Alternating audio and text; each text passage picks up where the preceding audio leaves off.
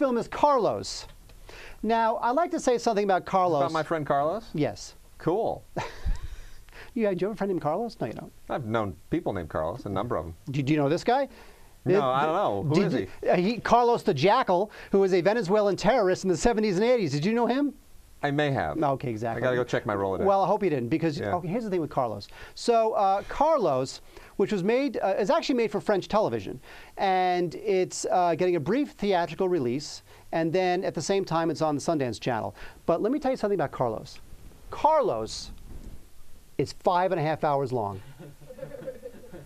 5.5 hours long, Wade. I hear you. You realize that Carlos is 5.5 hours long. And because I love this show, and I love our listeners, viewers, whoever you are, I watched 5.5 hours of Carlos, Wade. 5.5 hours of Carlos, Wade. Can I tell you something? Huh. It's really good. Is it? It's great. It only felt like 4.5. Huh? It was so good. It only felt like 5:25. It was fantastic. You know, that's like a month. That's like more than a month's worth of Desperate Housewives. I've never seen Desperate Housewives. Why would you watch Desperate? Oh, whatever. Of course. Anyway, Stay away from TV. Stick to movies. So Carlos was directed by Olivier Assayas, and he is a director who I do like a lot. Don't like all of his films. His last film, Summer Hours, won the Oscar for Best Foreign Film. And sort of an upset. People thought it would be a profit. It wound up being Summer Hours. And this is his new one. Again, it was done for French television. And before we talk about the film, what it's about, what I thought of it, let's take a look at a clip. Momento de la acción. Planeta, todos los revolucionarios juntos luchando al mismo tiempo. ¿Tú me dices arrogante? Pues sí, no jodas, soy un arrogante. How long have you been with us? You are still a boy.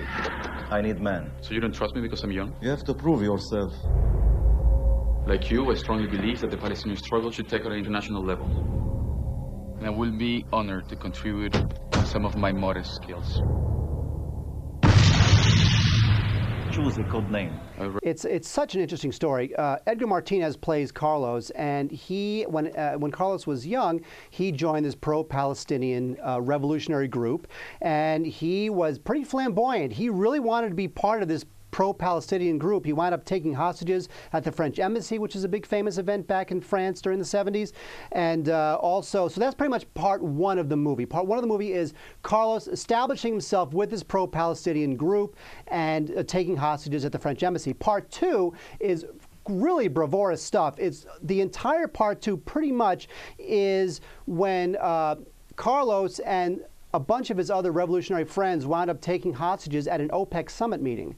And the whole idea there was that these revolutionaries were afraid, Carlos was afraid, that some of these OPEC oil ministers were starting to side with the West, which of course if you side with the West, you're siding with Israel, and Carlos doesn't like that. And then part three winds up being kind of his downfall. And what I loved about the film is that even though it's 5.5 hours long, it's exciting. It is very clean storytelling. It is all really well done. The guy who plays Carlos is fantastic. There's a lot of riveting set pieces. Again, this OPEC hostage-taking crisis is like an hour and 20 minutes of the film, and it's great because you get into all the machinations of what he wants, and he can't get it. Is he going to get the plane? Can the plane fly where he wants it to fly? Well, the whole idea is that the OPEC minister is supposed to be assassinated. Will Carlos actually do that? If he doesn't, what are the ramifications? Gets into the whole thing. So part two is fantastic. It starts to get into a slog a little bit in part three because what happens is Carlos eventually, he starts as a revolutionary who really believes what he believes. But then he starts to kind of believe his own press. He wears the beret that Che Guevara wore, and he starts to become this international figure, this famous international terrorist. And then when the world starts to change, he doesn't really know where he fits, so he just sort of becomes a mercenary. And then he sort of loses his ideals, and he just sort of goes with whoever will pay him. So then he sort of loses what the fire that he had at the beginning. And this whole arc is played out really very slowly, obviously, because it's 5.5 hours, but it's played out really cleanly and slowly and logically, and it's really interesting. The thing is that because it doesn't end in this Scarface blaze of glory, it does peak a little soon. It peaks pretty much after the OPEC hostage-taking crisis, because again, the end of it is not that, you know, he's buried in an amount of cocaine like Scarface. He really just sort of fritters away. So the movie does peak kind of soon, and the ending itself is a little soft, but it's truthful to what happened to him, but it is soft. But again, I'll take that because everything that came before it is so exciting and so well done and so well mounted. All the characters who come in and out of his story, the arc of Carlos, it's just really interesting stuff. So it's really good. So when we're talking about the entire spectrum of overlong movies about psychopaths, Yes. better than Che. I didn't like Che. I didn't either. And it sounds like the same trajectory as Mayreen. Did you ever see the second half of Mayreen? Be honest. Yes, I did. It's good, right? It is good. See? When Wade and I talked about a film called Mayreen, which is about a French terrorist. Well, criminal. Criminal. Yeah, I guess. A famous, basically like the Bonnie and Clyde and Dillinger and all those guys wrapped into one. Add another 16 hours and you've got yourself Carlos. Okay. That's how that it was is. 4.5 hours. You know, Mayreen was 4.5 hours. Mayreen was 4.5. Well, as we said before, this was made for French television. So, and even though it was made and for Mayreen French, was made for Swedish television. Isn't that weird? not really. So it was made for French television, but it's still very cinematic.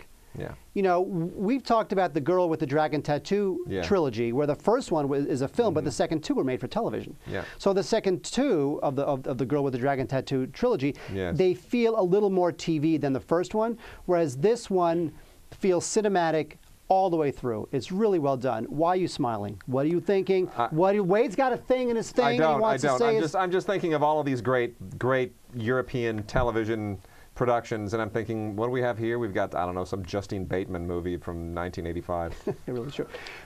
No, but you We know, just don't have great television here. It's no, but see, here's the thing, you know, and this is getting off Carlos, which, if you know, look, Carlos is also being released in one combined 2.5-hour chunk. Now, I didn't see the 2.5-hour chunk because I love this show and our viewers. I watched the whole damn 5.5 hours. Which cut is going to be awards eligible?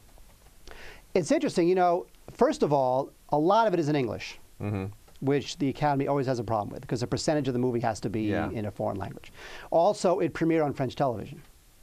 And it's on the Sundance Channel. But in terms of qualification as just in general for Oscar consideration, for regular Oscar, not as a foreign language film, but just regular Oscar, Best Picture, Best Director, all that kind of stuff, is one of those two cuts going to qualify? Because, like Das Boot, for example.